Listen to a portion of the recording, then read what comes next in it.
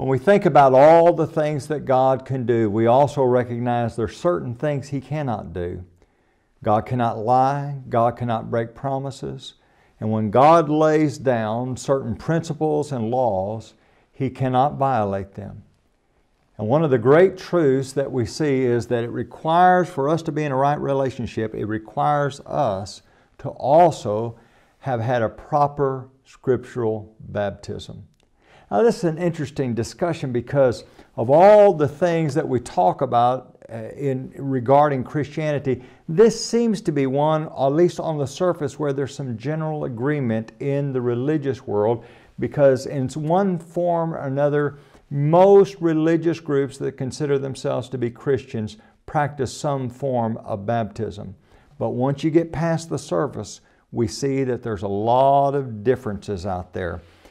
And for me to say, no, there's just one type of baptism that is accepted is something that very much goes against the cultural trend. I would like to say, just as long as you're obeying God, it's all good. But there's a passage of Scripture that forces me to realize, no, you must be baptized in the proper manner. Acts chapter 19, Paul is going through the upper regions and comes to Ephesus, and he finds some disciples there, and he asks them, did you receive the Holy Spirit when you were baptized? They didn't know what he was talking about. Now, Paul is an apostle. He has the ability to lay hands on them and to impart the miraculous indwelling of the Holy Spirit.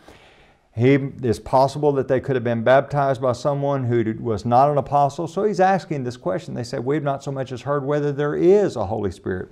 Red flag goes up. He realizes there's a problem.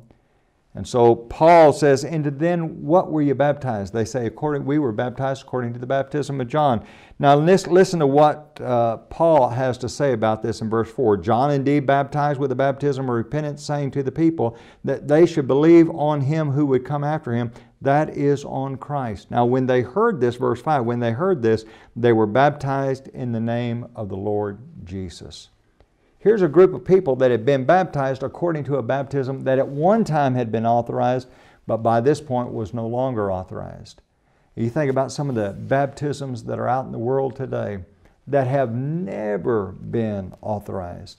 The Great Commission baptism that we read about in the Bible is for the forgiveness of sins. Acts chapter 2, verse 38, Acts 22 and verse number 16, Galatians 3 and verse number 27. And we're going to look some more at this.